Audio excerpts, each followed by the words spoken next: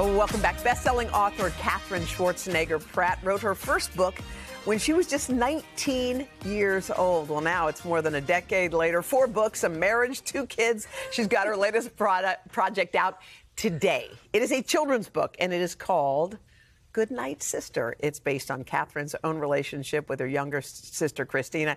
Katherine, it's so good to see you. Good to see you. Okay, the last time you were here in Studio 1A. I mean, yeah, it's been a minute. It was a lifetime ago. It seems like your life has changed completely. I know.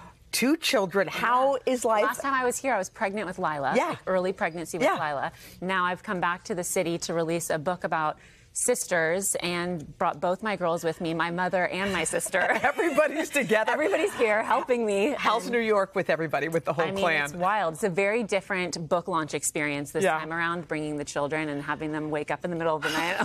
You're like, where am I? You know what I love about this? You actually wrote this book about sisters before your second daughter was born. Yeah, which is so crazy. I literally started writing this book right after Lila was born, and it really came to me just because I was reading so many of the same books that Christina and I read, my sister Christina and I read when we were little, and I would have all these moments of like flashbacks to our own childhood, thinking about how we did so much together. And I wanted to do this book about sisters to celebrate the relationship Christina and I had growing up and that we're still so lucky enough to have today. And then, you know, birthed another daughter. So I have 2 sisters with my girls. A lot of sisters get lumped together. I have a sister who's older than me, too. And sometimes they compare. They're like, oh, you're the funny one. You're the this one. You're the that one. They kind of tag you with that. Yeah. Were you guys clearly different when you were growing up? And how did you establish that? I mean, I probably would ask my mom, but we did everything together. We're 19 months apart. So I think we definitely had a lot of the lumping together when we were growing up. And then, you know, you hit that moment where you kind of want to separate yourself from each other and do things that are different. Apparently, you're not supposed to dress your kids matching, which I already started doing. I know. Learning all of these things as a mother now myself. But I think that it was really just such a special relationship, which is why I wanted to write a book, just to celebrate that sister bond and how amazing Christina has been in my life. Well, I love this book because it does show that sometimes the big sister is the one who cares for the younger one.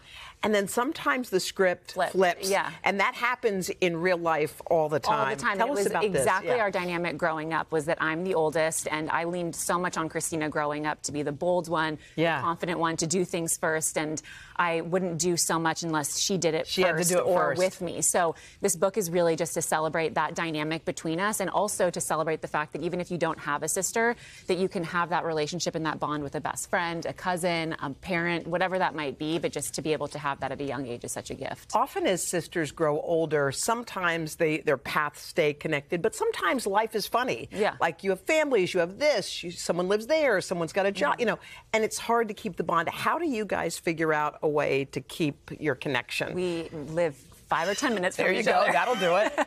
We talk to each other all the time. I mean, the 4 of us kids are so close, and also we have incredible parents, so we're all constantly doing things together. We're, you know, they're very involved in both my daughters' lives as well, which I think is so beautiful and amazing. And to see my sister step into this role as an aunt to my 2 girls, and also just to be excited about the dynamic between my 2 girls as sisters, and for them to have Christina and I as they grow up and kind of learn their own roles is really exciting. How is Chris as a girl dad? Does he love? Amazing. I mean, full princess makeup. Does he do it all? The whole thing. I mean, he's such an incredible husband and an amazing father to both of the girls and also to my stepson, and he's just the best and has definitely embraced the girl dad role as well and just loves all of it. And This book, by the way, is such a great read. My girls have this book because they're always looking for something new to read, and they're like, is that about sisters? Is that about us? I'm like, well, it is. It's about all of us, but it's a beautiful book. It's called Good Night, Sister, written by you, illustrated, beautiful illustrations by Lucy Fleming. She did a fantastic job. She did, and I was so particular to make sure that it had so many similarities to Christina and I growing up, and she did such a wonderful job. By the way, it's the sweetest book. Oh, thank you. Enjoy your time in New York. So Hope you get some rest. All right. And by the way, Katherine's going to come back. She's going to join us on our 4th hour. I'm very excited about that. And again, this book is called Good Night, Sister. It's in stores right now online. It's a great read, great for kids. And you can get it at today.com/shop. Yes. All right, Craig, over to you. That's right. Hey, thanks for watching. Don't miss the Today Show every weekday at 11 a.m. Eastern, 8 Pacific on our streaming channel, Today All Day. To watch, head to today.com/allday or click the link right here.